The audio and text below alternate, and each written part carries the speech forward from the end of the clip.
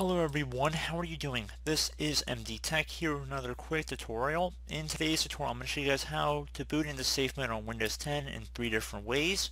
So it should hopefully be a pretty straightforward process here guys, and without further ado let's go ahead and jump right into it. So first thing I would suggest would be if you are booting up your computer, you want to start tapping the Shift and the F8 key on your keyboard at the same time as Windows is booting up. That should be the first method on how to boot into safe mode. Second option would be to open up the Start menu on Windows 10, select the Power button, so right where I'm circling with my mouse, select that, and then hold down the Shift key on your keyboard while left clicking on Restart, and then it should say please wait, and then it'll launch into the troubleshooting options that I'm going to go into after I show the third method, in which we're actually going to boot into safe mode. So third method here would be to type in msconfig. Best match should come back with system configuration. You want to go ahead and left click on that.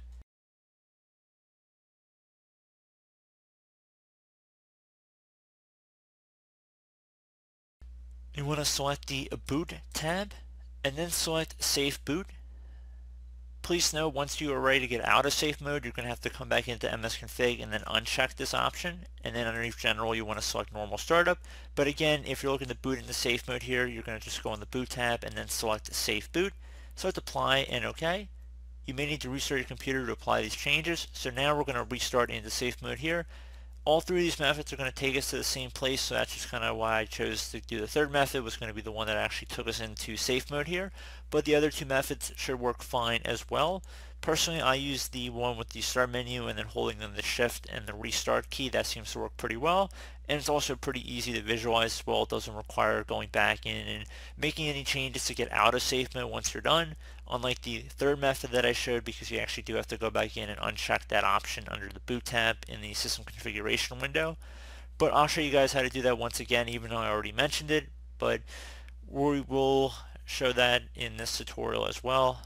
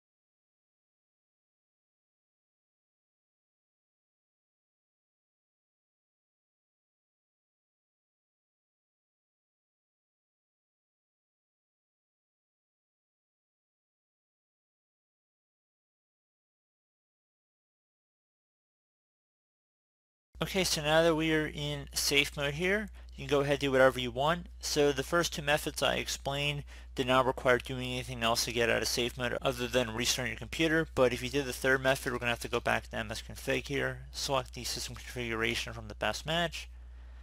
Make sure general startup selection said normal startup, load all device drivers and services, and the boot tab. You don't want to make sure safe boot is checked. You want to uncheck that option and then select apply and OK. You will need to restart your computer again, so select restart, and it will boot your computer back into the normal Windows desktop. So I do hope this brief tutorial was able to help you guys out, and as always, thank you for watching, and I do look forward to catching you all in the next tutorial.